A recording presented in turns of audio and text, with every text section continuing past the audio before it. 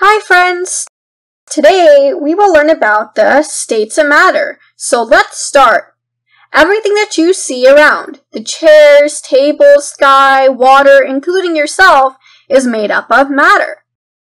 So matter is anything that occupies space and has mass. And matter is made up of smaller units called molecules. Molecules are further made up of atoms. And atoms are further made up of protons, neutrons, and electrons.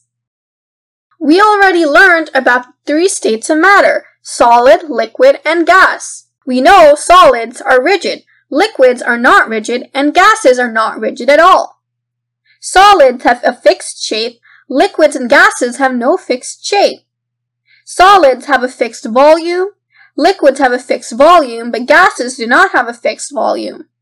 But scientists consider more states of matter, and we will be learning about that today. The fourth state of matter is considered as plasma, and the fifth one is Bose-Einstein-condensates. There are even more states of matter, but we will be learning about these two states of matter, plasma and Bose-Einstein-condensates. Now let's have an introduction of these new states of matter. So, we are going to learn about the fourth state of matter, plasma. Plasma is a high-energy gaseous state of matter. We know if we provide energy or heat a solid state of matter, say ice, it turns into a liquid state of matter, say water, and if we further provide energy, it turns into the gaseous state of matter, say steam. Now, what if we further provide high energy to the gaseous state of matter?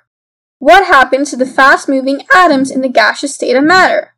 This is what we will learn today. If we further heat the gaseous state of matter to unimaginably high temperatures, a new state of matter is formed, and this is called plasma. It is a very unstable state of matter. Particles move extremely fast, much faster than that in the gaseous state of matter, and this state of matter exists only under extremely hot conditions, for example, the sun. The sun has an extremely hot environment, so it has a plasma state of matter. That is, gases exist in plasma state on the sun. Now, let's learn more about this fourth state of matter, which is plasma. This state of matter consists of ionized gas. What is the meaning of ionized gas? We know matter is made up of smaller units called molecules, and molecules are made up of atoms. And atoms are further made up of protons, neutrons, and electrons. An atom consists of a nucleus, and electrons revolving around it. Electrons are negatively charged, and the nucleus consists of protons and neutrons. Where protons are positively charged and neutrons are neutral, that is neither positive nor negative, and the number of electrons is the same as that of protons. So the number of positive charges and negative charges is there in the atom.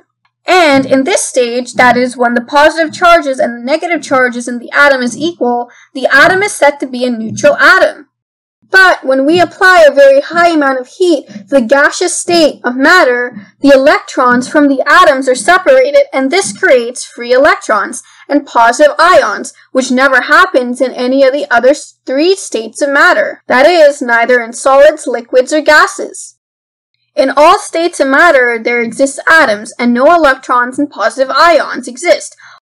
Only in the fourth state of matter, the matter contains positive ions and electrons. Now, let's learn one more characteristic of plasma. Is plasma positive or negative? It is neutral, neither positive nor negative, as there will be equal amounts of positive and negatively charged particles, as every atom has an equal number of negative and positive charges. So, upon suppression, it also results in an equal number of positive and negative charges. Now, why does plasma glow? When an electron and ion collide, it releases a photon, and the release of this photon from collision gives plasma its luminescent glow. Now here comes another characteristic of plasma. Plasma can conduct electricity. Yes, plasma can conduct electricity because plasma has free electrons. We know electricity is nothing but the flow of electrons, and plasma has free electrons.